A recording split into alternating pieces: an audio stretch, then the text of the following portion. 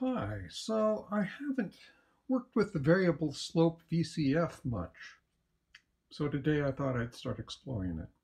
So I'm just sending a tone from the new timbral oscillator into the variable slope and coming out low. This is what it sounds like.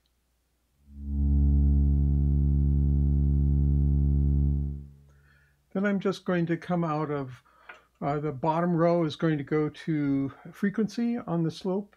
The top row is going to go to 1 volt per octave. Let's see, what am I doing here? I'm sending a gate out up to the maths, and then that's coming back with a little CV envelope to the slope.